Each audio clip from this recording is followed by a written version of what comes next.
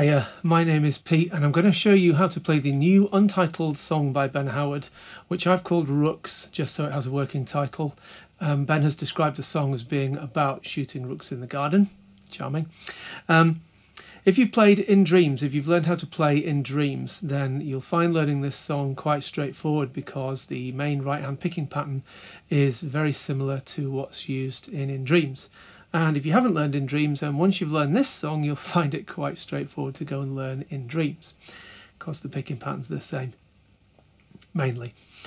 Okay, the tuning. Let's crack on. The tuning. This song's played in Dadgad with no capo. So you've got D, A,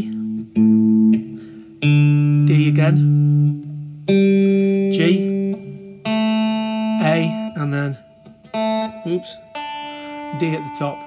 Now, you're only going to use the strings 6, 5, 4 and 3 to play this song. The other two strings aren't used, so you're focusing on 6, 5, 4 and 3. Now, probably the first thing to look at is that main right hand pattern that's used for most of this, so don't put anything on the fretboard yet. Just cover the 6th string with your thumb, and then 5th string with index. Middle finger is going to cover the 4th string, and then the 3rd string is going to get covered by your ring finger. And so for the majority of this song, you're going to be plucking 6, pause, 5, 4, 6, 3, 6, 5, like that.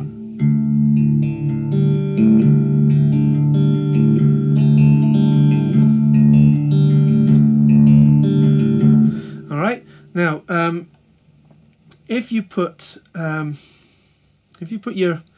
middle finger on the left hand on the 6th string 3rd fret, and then your ring finger on the 5th string 3rd fret, and your little finger on the 4th string 3rd fret, and your index finger on the 3rd string 2nd fret,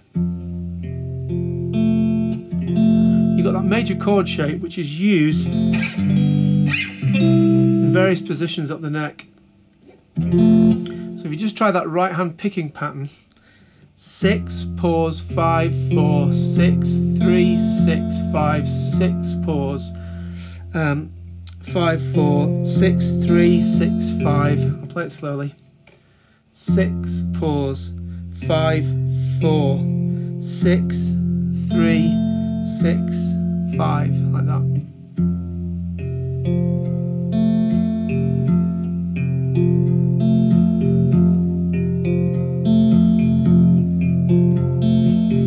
So I would really recommend practicing that right hand pattern and getting that really fluid, and you can do it without thinking about it. You can hold a conversation at the same time. And once you get to that stage, it'll be much easier to progress with the rest of the song. Okay, so the introduction. Now, I've listened to the way Ben's played this on several live recordings, and to be honest, I think he's pretty much busking it every time he plays it. So there's all sorts of subtle little variations going on. Sometimes he's sort of crossing over the picking pattern. Sometimes I think he's thrown in a bit of Travis picking. So I'm going to show you what I did for my cover, so that if you sort of look at that and match it to this, it will make sense. So what I think Ben is doing is he's playing 2 beats of the bar are that sort of in Dreams picking pattern, we'll call it. So these 6, pause, 5, 4, 6, 3, 6, 5. And then the next 2 beats of the bar, so the next 8 notes, this is in bar 1. The right hand is basically shifting to a Travis picking pattern, still using those first 4 strings. So I subtly move my index and middle finger down the strings so that they're covering strings 4 and 3, and my thumb's going to work strings 6 and 5. So I'm playing 6, 3, 5, 4, 6, 3, 5, 4, and that's thumb, middle, thumb, index, 6, 3, 5, 4. So the first beat, the first bar, we've got strings 6, 5 and 4 all held down on the 2nd fret with the 3rd string open, using middle, ring and little finger. So in Dreams pattern to start with, then slide up to the 3rd fret, but fret the 3rd string on the 2nd fret with your index finger, and that's into the Travis pattern now. Keep that shape and slide so that you're covering mainly the 5th fret, 4th fret, 3rd string with your index finger. And we're back into the In Dreams pattern now. And we're going to slide again to the 7th fret, covering 5th fret with the index finger on the 3rd string. And again we're into the Travis pattern now.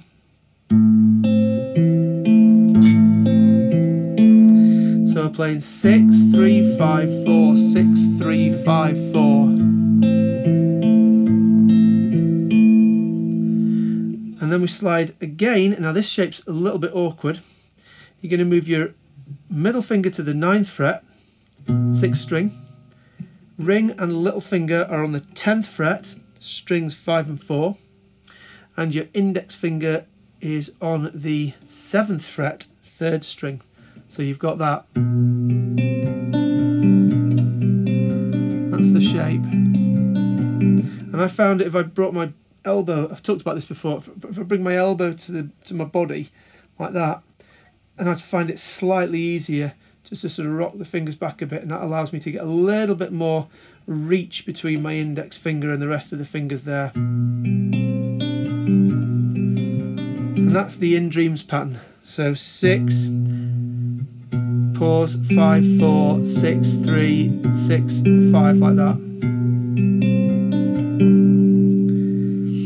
And then we're going to just subtly move your middle finger up to the 10th fret to meet all the others.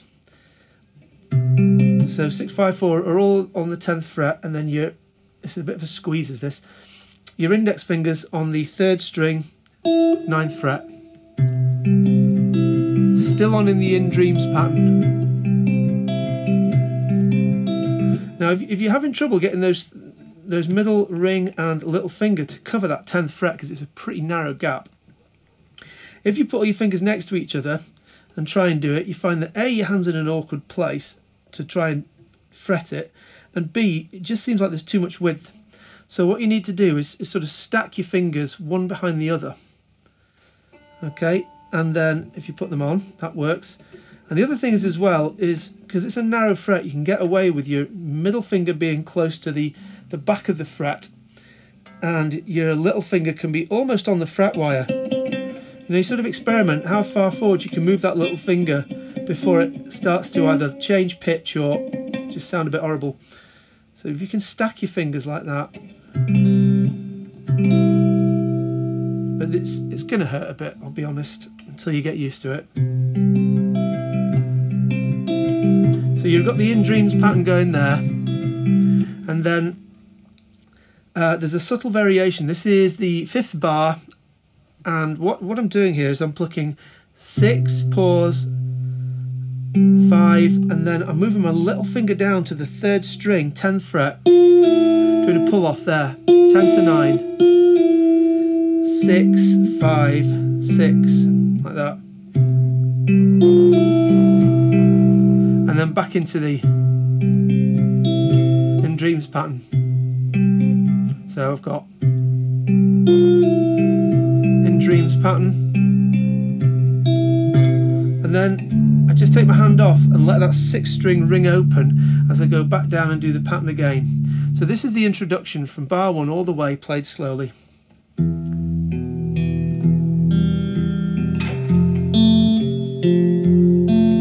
In Dreams pattern, Travis picking, awkward 10-9 shape, still on In Dreams,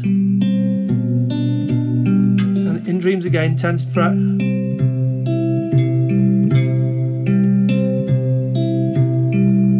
5th bar, pull off, Travis, In Dreams again, let it go open, and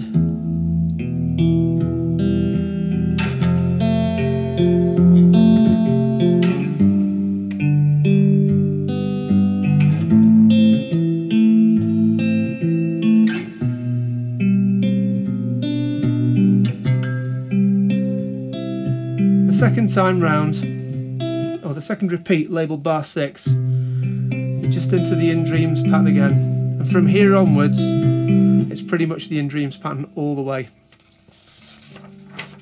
So after you've come out of that introduction, now we're going to work through the shapes, still using the In Dream pattern, but just one sequence of picking for each chord shape. So the first one is down to the 7th fret, so 7, 7, 7 on string 6, 5 and 4, and then 3rd string 5th fret with your index, and you slide onto that. So once you've been doing, slide down to the 7th, and then slide down to the 5-4 shape. That's 5, 5, 5 on string 6, 5 and 4, and then 4th fret using your index finger with the 3rd string, and then run all the way up to the 10th fret, and all the way down to the 3rd fret. And the relative position of my left hand is varying very little. It's that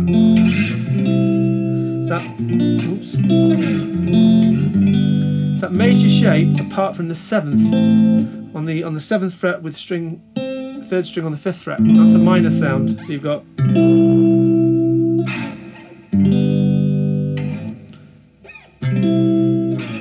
minor, major, major. So 5th fret up to the 10th fret, 3rd fret, back to the 7th fret, 5th fret, up to the 10th fret.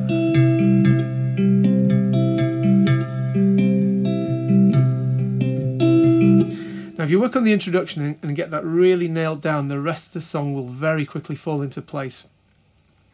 The only other bit that's really different is the start of each verse, where you've got this sort of run up through the shapes, and these are quite easy. You just hold down the string 6, 5 and 4, first of all on the 2nd fret, then the 3rd fret, then the 5th, then the 7th, and then it's that 9, 10, 10 shape. You don't have to worry about that index finger because you're only using string 6, 5 and 4 for this bit. So 9, 10, 10, and then 10, 10, 10 as you go into the... So what we have is this then. This is bar 12. And this is where he's coming in with the vocal. So you've got birch tree lost its branch one day in violent winter, back into In Dreams. So the emphasis is sort of it's like 1, 2, 3, 1, 2, 3, 1, 2, 3, 1, 2, 3, 1, 2, 3 In Dreams, like that. I said it was grieving, you said it don't feel nothing. So I think the second bit of vocal where there's that run up going, it's a bit strange because it's not exactly the same timing. First time you've got birch tree lost its branch one day in wildest, straight into In Dreams winter. I said it was dreaming, you said it don't feel nothing. See how there's that extra? This is bar 15. I said it was dreaming, you said it don't feel nothing. And then you've got that same sort of 7, 5, 10, 3 shape going on. I bet, oops, hang on. I bet you think everything's in its rightful place. That sentiment is man's disgrace. Yeah, that's 7 down to 5, up to 10, down to 3, and 7 down to 5, back to 10. That's obviously not the lyrics. So then you go around for like the second verse bit with well, the rooks in the trees, they don't half bother me. Boy, and had my mind with every given opportunity. It's spring out 5 in a terrible 3rd fret, and that something or other clattering sound. Now this is the bit where it's a little bit different, and I've labelled this as the bridge on the tab. So we're looking at bar 23 into 24. Stuff it, you said you should shoot them down. So this is coming out of the 10th fret. You're still on that In Dreams pattern again. Ben sings something else. It's kind of rude, and I'm not really in a position to be swearing all over YouTube, if I'm honest. So we're gonna say stuff it. Okay. Stuff it, you said 7/5. Said you should shoot 5th fret. Shoot them down. Now this bit's a bit different. So normally, when you're on the 3rd fret, you're holding down the 3rd string 2nd fret because it's that major shape again. But we're going to take our index finger off and we'll be hammering it back on towards the end of the 25th bar. So this is the 25th bar then. So it's like the In Dreams pattern still. 6, 5, 4, 6, 3, 6, 5, 6, 5, 4, 6, 3, 6, 5. So as you're playing the 6th string for the last time in the bar, you're hammering on with the 2nd fret like that.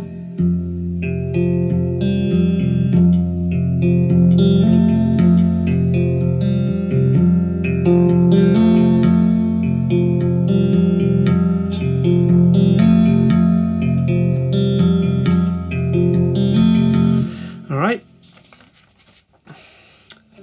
So after you've done a few of those,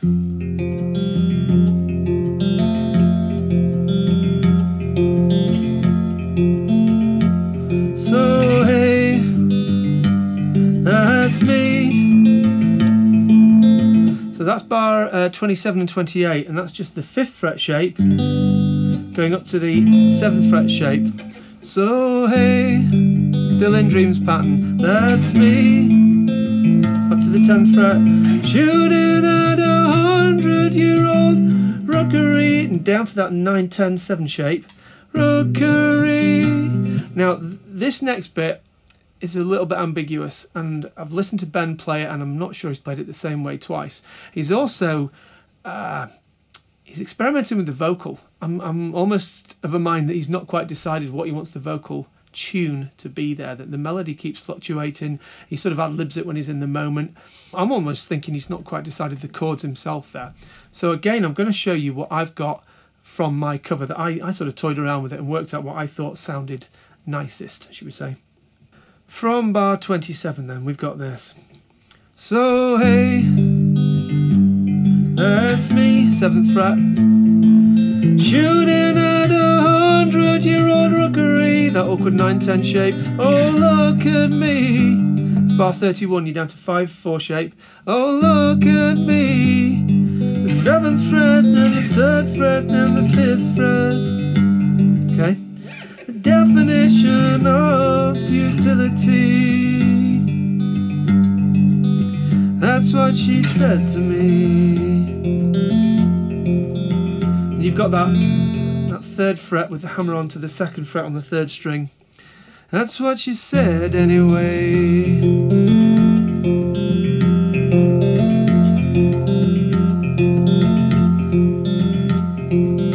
So that's bars sort of 34, 35, 36-ish. Yeah. So from the definition of futility, this is bar 32. So 7th fret, down to the 3rd fret, back to the 5th fret. The definition of futility. And you can sort of pause in these shapes and just till you're ready to move on to the next bit of the lyric. That's what she said anyway. I think on the tab I've sort of put the minimal amount of time you could stay on any one shape before you move onto the next bit of the song, just so it doesn't ramble on more than the 6 pages, which is currently taking. Okay, and then as you come into the sort of the last verse, out of that,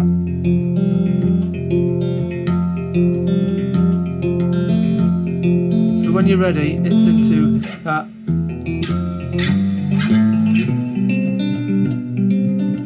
It's that shape again. Okay.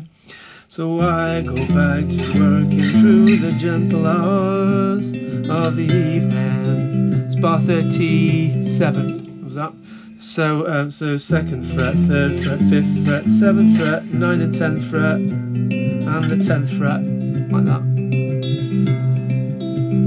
Where the 2nd fret, 3rd fret, 5th fret, 7th fret, 10th, 9th fret treats me to the 10th fret. There we go. Where the weather and the wine and the company treats me easily. Still on the In Dreams pattern there. And then the sort of the finish is that 7, 5, 10, 3 sequence again, which is unknowing am I of the wind that took my eye, unknowing am I of the wind. Remember to slide in your transitions. On 7th fret and 5 to the 10th fret down to the 3rd, and the 7th fret down to the 5th up to the 10th. Unknowing am I of the wind that took my high, unknowing am I of the wind. And just finish on a sustained note on the 6th string, 10th fret.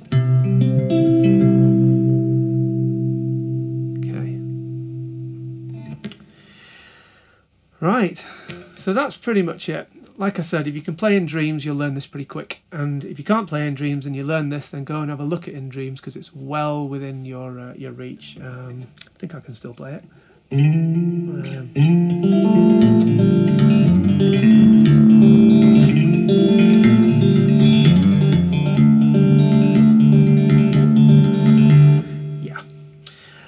If you've liked this video, do remember to click on like and subscribe if you want to see more guitar goodies. If you're going to my website to look for the tab for this, I'm currently rebuilding my website. It's a long story, but my existing provider, well, my old provider, was costing me an arm and a leg, and so I've changed my hosting to some very nice people at Eco Hosting, and it's costing me a lot less to do pretty much the same thing. I just need a little bit of time to rebuild the pages and move the tab files, so all the links are there. And yeah, so if you're enjoying all this, please subscribe, it just helps. And I will see you soon with another cover and another tutorial. I have just about worked out Bird on the Wing as well, so that's coming soon. Okay, I'll see you next time. Cheers then, bye.